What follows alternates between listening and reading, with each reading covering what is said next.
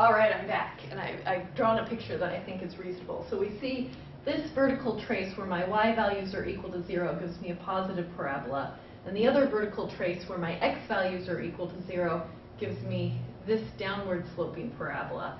And it gives us this sort of folded and tilted sheet. This is a way to visualize this function. So all of that was just visualizing this function. Now let's think about the composition of this function with this path. Recall that the path itself was just a circle in the xy plane. I'm going to write that circle in, maybe I'm not going to write the circle in red just yet. Well, here's my circle in red in the xy plane. And when I evaluate it at these functional values, it's going to trace out a new path. And the functional value at any given point t, it's going to give me an output that lives on this plane. So when I plug in some point t, the output is going to be up on this sheet, on this parabola graph. And we notice that for each of our inputs, the input values, the domain of this, only lives on this circle. And so I'm plugging in values that give me points that go up along this curved surface. Oh, that's something that's hard to see. But essentially, it's the circle, and it's been twisted up so that it lives on the surface of this plane. And that's what the composition of this path with this function will give you. And in general, in order to find out the composition of a path with a function, you're going to have to sketch out what that path looks like in the xy plane, and then map it up onto whatever your surface looks like, given by the two-variable function. So the main topic, the reason why we wanted to talk about this, was to be able to talk about derivatives of the composition of functions with paths. And it's a pretty simple definition of a derivative. If I want to take, I'll write out the definition. The derivative of f of c of t. In this case, we're taking the derivative with respect to t because that is our input variable. And we write that as the derivative of f of c of t dt. We're going to have to use chain rule. And it really is exactly what you think that you want it to be. It's going to be the derivative of the outside function, the derivative of our f function. But notice that with our f function, our inputs are now t's. So our f function, the derivative, we're going to represent as the gradient of f evaluated along the path c of t, multiplied by, or dotted with, our path, c of t. And we're going to represent our path as a vectored valued function. So the derivative of our inside function, c prime of t. So what does this mean for our example? So in our example, recall that our f function was given by x squared minus y squared. So that means that the gradient of f is given by the vector 2x comma negative 2y. I'm going to have to take this gradient vector and evaluate it at c of t. So the gradient of f evaluated at c of t means that I'm plugging in my c of t function for my x and our y components. Recall that my c of t function was given by the cosine of t comma sine of t. So in this case, evaluating it where my x value is cosine t, I get a new vector, 2 times the cosine of t, comma, negative 2 times the y component function, which in this case is sine of t. So that's this first chunk of my derivative. And I have to dot that with the derivative c prime of t, which is what I think it should be. It's the derivative of this, which is the derivative of cosine is negative sine of t, and the derivative of sine is cosine of t. So that means that when I take this derivative, it's going to be this part dotted with this part. And because you have your notes in front of you, I'm going to erase this. And I get 2 times the cosine of t, negative 2 sine of t, dotted with negative sine of t, cosine of t.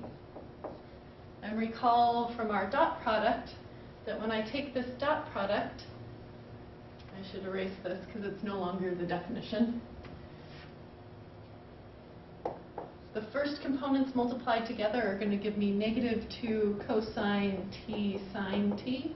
And the second components multiplied together are going to give me negative 2 sine t,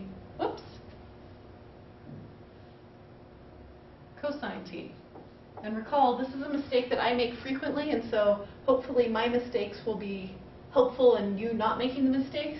Dot products always give you an output that's a scalar. It never gives you an output that is a vector. It's tempting to make these into vectors, but it's not. Really, this is negative 2 cosine t sine t minus 2 sine t cosine t. It's the exact same term twice, so this becomes negative 4 cosine t sine t is my derivative of the composition of this path with the function.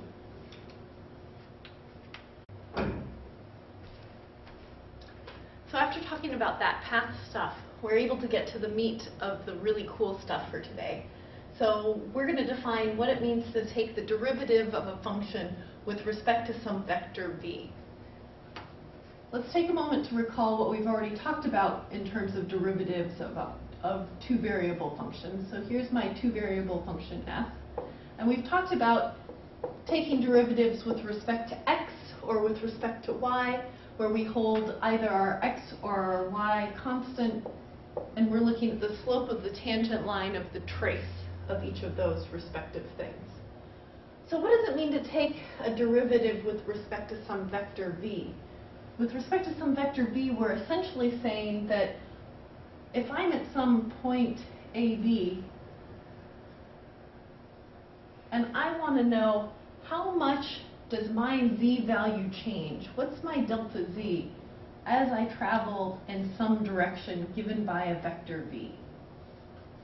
So here's my vector v down in two-dimensional space. And as I travel along, not a trace that's exactly keeping my x components constant or keeping my y components constant, but instead some trace that follows this v value, I want to know what's my slope there. Essentially, pictorially, that's exactly what we're saying. And this is supposed to be my tangent line. And so my slope, my output, is going to be some real value. And we have a definition for this, a way to compute this. So our derivative with respect to v, the notation is given by d of v, and we're going to evaluate that at f of ab, where ab is some point, and f is the function that we're talking about. Our definition is going to be the gradient of f evaluated at ab, a comma b, dotted with our vector v. Now, why is this? This comes exactly from what we just saw with composition of paths.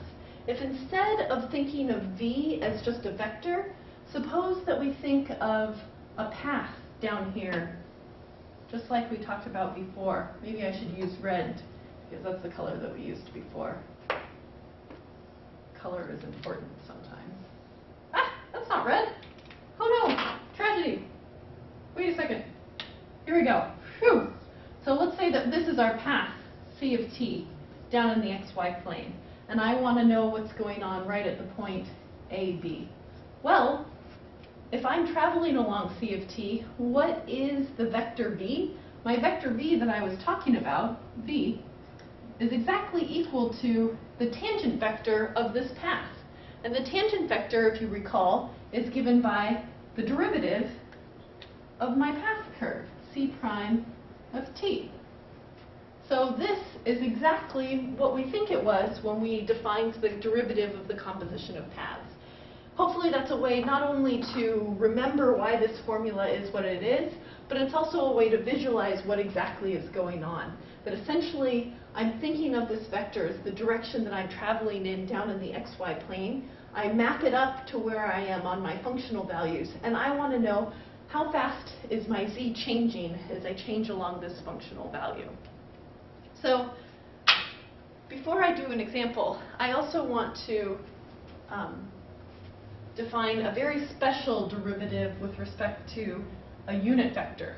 So we define, and I'll write definition,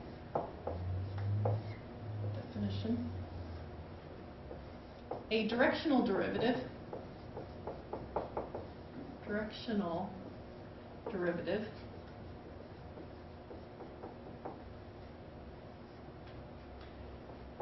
is the derivative of f of xy is the, derivative of f of xy with respect to a special vector u, where u is a unit vector. So I can take a derivative with respect to any vector that I want, but in order to be a directional derivative, I need to make sure that I'm taking this derivative with respect to a unit vector. And as you recall, it's really easy to note, I can change a vector v into a unit vector by dividing by the magnitude of that vector v. And this will spit out a vector that's a unit vector. So the reason why this is important, just like derivatives, partial derivatives, we're essentially saying our step size is a unit step size, a unit value of x. Notice, for all of this, this unit step size is now going to give me a real valued output. My outputs are never vectors. My outputs are always my derivative, which is essentially rise over run, meaning it's my change in z value in the direction of whatever direction I'm pointing in.